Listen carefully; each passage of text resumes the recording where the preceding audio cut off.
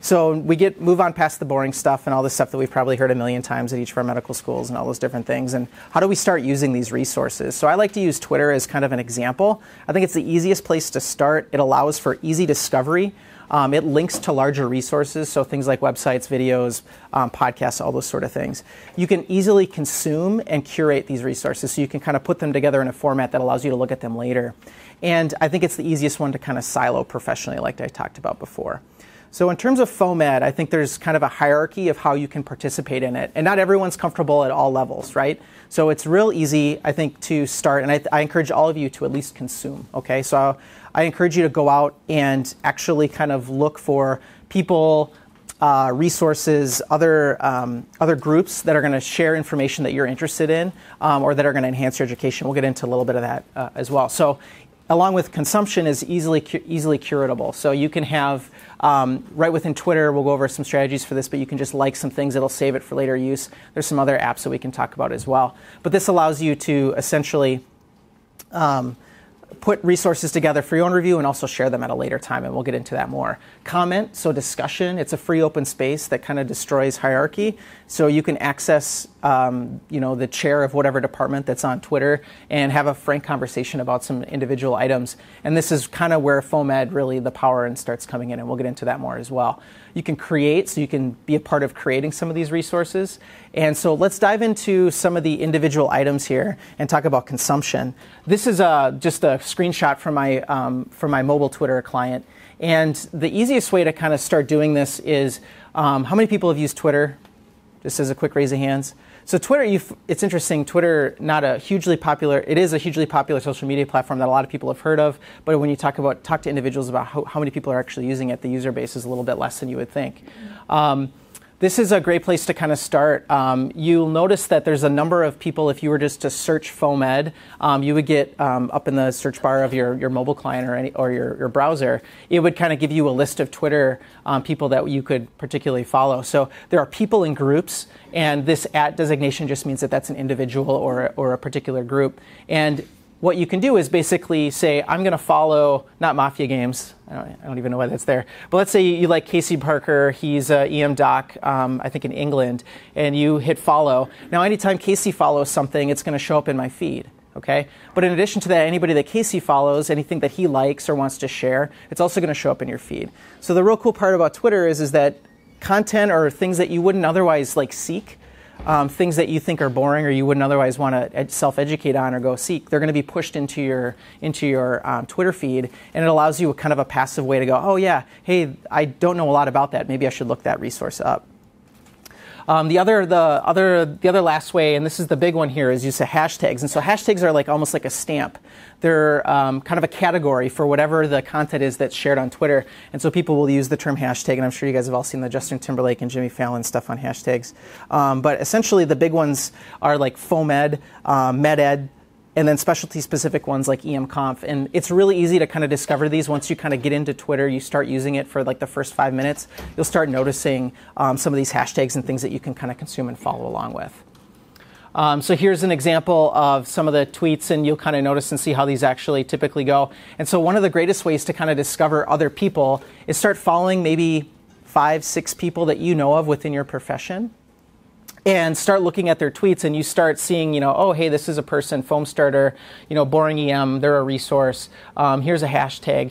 And so if you start clicking on these individually, it'll just start expanding this list of things you can add to your timeline. So it just allows you to kind of start accumulating people, groups, and other hashtag resources to allow you to follow and start consuming. Does that make sense? All right.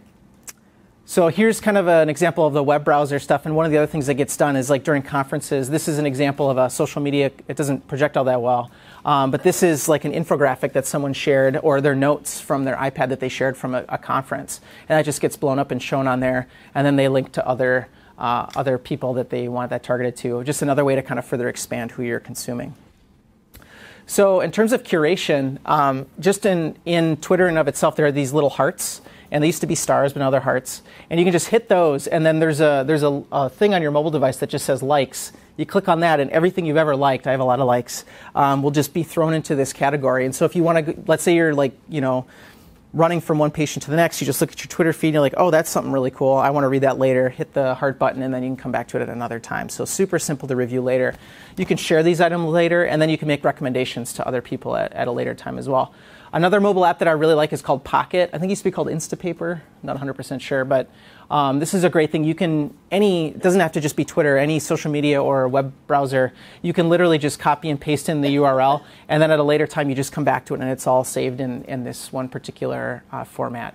And so this is just another app that you can use utilizing Twitter, that sort of thing, to kind of save the resources that you discover, the FOAMed resources that you discover. All right, so let's move on to Comment. So as a platform to discussion, you get a chance to kind of engage and offer insights or feedback to other people that are sharing as well. And so this is kind of where the power of foam really comes in. It's not just like, oh, hey, here's this great like book report on, you know, the Ottawa anchor rules. It's, oh yeah, those are the Ottawa anchor rules, and oh, did you hear about this other new, you know, decision-making rule system? Or yeah, there was this study that came out that showed, you know, XYZ about radiologic interpretation. And so it gives you the ability to kind of augment and continue to further the resource and even be critical of what's up there. Here you'll notice kind of some particular things about, you know, someone had some comments about EKGs. And Amal Mattu, for those of you that don't know, he's kind of like a big guy in emergency medicine and emergency cardiology. And it's one of the most, I've met him personally on a couple different occasions. He's one of the most nice, approachable men. But otherwise, I'd have to know his email address. I might get lost in his inbox if I had a specific question. I can literally just type a question into Twitter, hit at Amal Mattu, and then typically within, you know, a couple hours, whenever he's on it next, he can hit me back with whatever resources that he thinks are cool or a specific answer to a question. So it completely destroys having to search out or seek out some of the finer details in how to get a hold of people. So it just like completely destroys the hierarchy of medical education or access to these sort of resources. Another cool thing, so this is Academic Life in Emergency Medicine. This is one of the preeminent medical education blogs. And so they have an open peer review process. So in addition to just comments, there was a resident that created this blog post. There's an copy editor that goes through. You can see all the changes that they had recommended. There's an expert reviewer. So the expert reviewer goes through this migraine topic and goes, yeah, these are the great things you highlighted. Here's some additional things to consider. And there's a comment section. So EM docs or residents or students that have specific questions, criticisms, whatever, they can all share these things. So an open discussion platform. It's incredibly powerful when you talk about a lot of these different things. As complex as these, you know, a lot of these topics are, it's good to have have broad contextual information and a wide range of practice patterns that kind of get brought forward in each of these. It's a lot to dig through, right? But it's also something that, you know, a book can't match this, right? A lecture can't match this. This is incredibly valuable, and I can go back and search this later if it's something that particularly if it has to do with like patient care, that sort of thing. So the final level in this participation, FOAMed kind of participation thing is creation, and this is kind of the ultimate, right? So not everyone's going to get here. Not everyone's going to want to has the time to do these things, but there's different ways you can actually create. So you can just microblog. You can just share something on Twitter, something you found interesting at a conference, or a particular pearl that you learned from one of your staff when you were working, or another senior resident. You can have coached and peer review posts. So maybe you contact one of these websites and say, hey, I ran into this clinical question. I want to write a blog post about it, and they'll coach you through that process. So LEM, Canadium, or Boring EM, they all have those processes. And I'm sure in other specialties it's the same way.